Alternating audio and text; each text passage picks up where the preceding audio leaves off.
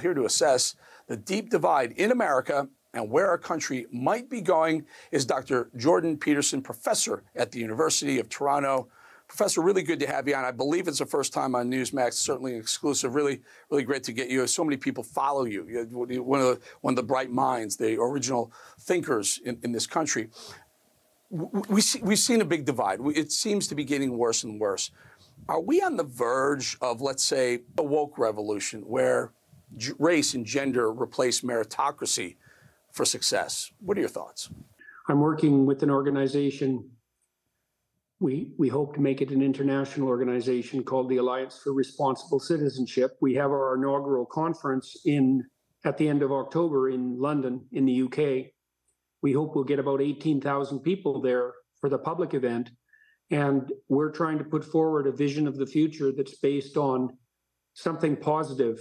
And that's what people should be focusing on, instead of focusing on false apocalypses and imaginary enemies. And if we focus on false apocalypses and imaginary enemies, we're going to produce both. And that's a very, very bad idea. And there's no reason for it, because we have the capability, technical and ethical, if we want to draw on it, to make of our existence anything that we would like it to be. And so that's what we should be focusing on doing. And that's what political leaders, that's the message that political leaders should be also putting forward, as far as I'm concerned. And the alternative to that is very bleak. Well, Dr. Peterson, so you say false fears and whatnot, but in this country now what we have, we've seen prosecutors who are bankrupting, who are maybe throwing people in jail, government officials, people they don't agree with, Donald Trump, Rudy Giuliani, without evidence, simply because they don't agree with what the other side is doing. These prosecutors have become drunk with control and power. That's not imaginary.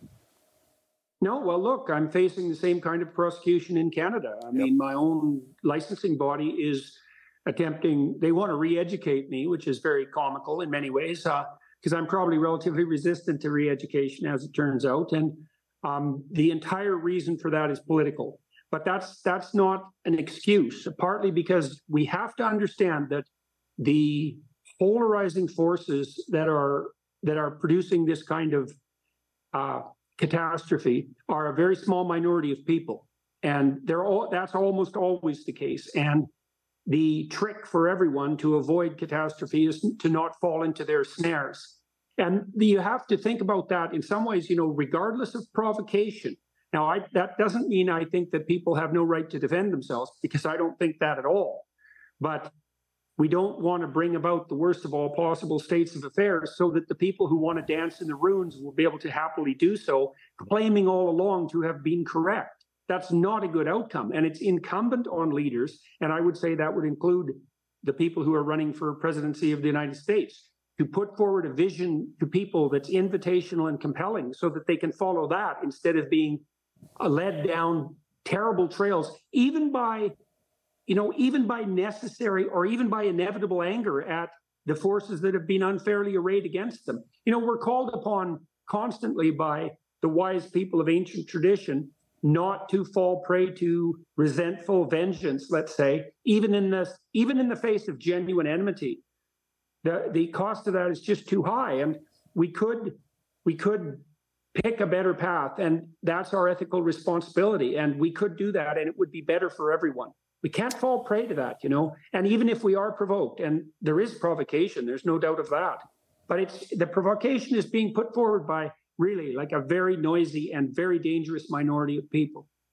Well, yes, agree, we can't fall prey, but what does that mean? In the same token, you say, in the same breath, you say, but let's not let's not be drawn into a fight with these people.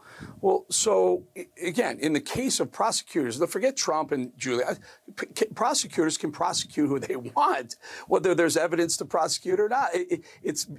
So don't fight, but also don't fall prey. That's very optimistic, sir.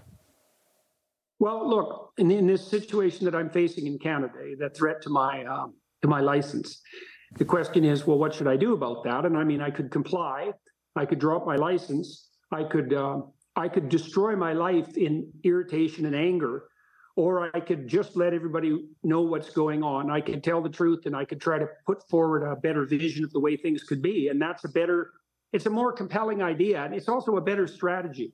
You know, if I can do that extraordinarily carefully, then the probability that victory will come my way is much higher. And I mean victory of the total sort, because that would also involve me not destroying my life in foolish recrimination.